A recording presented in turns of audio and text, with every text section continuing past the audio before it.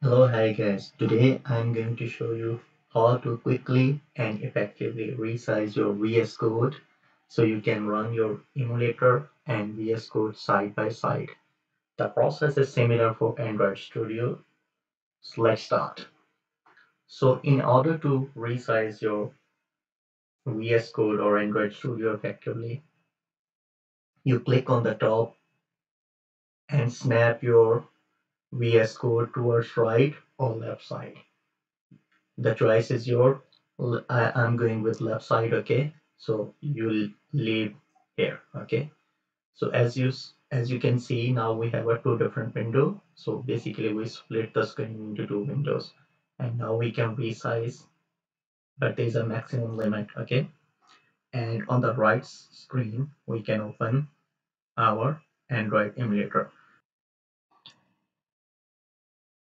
But as soon as we started to make changes in our code, for example, I want to change this color from green to yellow.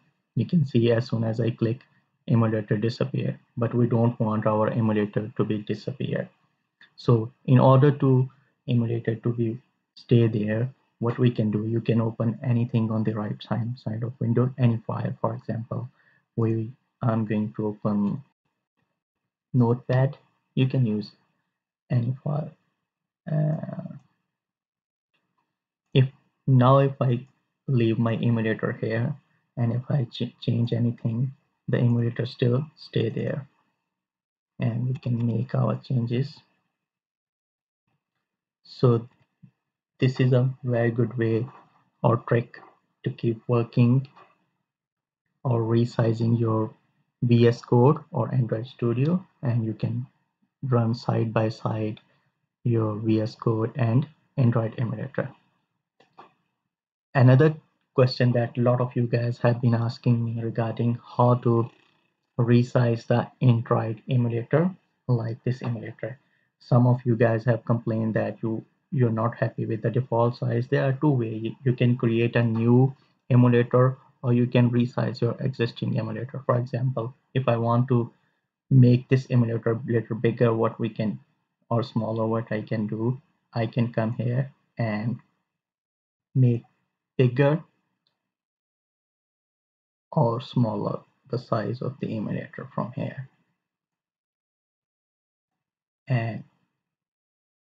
And if you are unable to locate this arrow, what you can do, a shortcut key is that is control and up arrow for making the size to be larger, control plus up key. And if you want to make the smaller, control plus down key. And you can adjust the emulator size according to your own desired size, the size that you really like. So that are the two of the easy trick. Make sure you subscribe my channel and like the video as well and share with your friend. And if you any of you guys know better way to do this type of thing, please mention in the comment box. Thank you very much.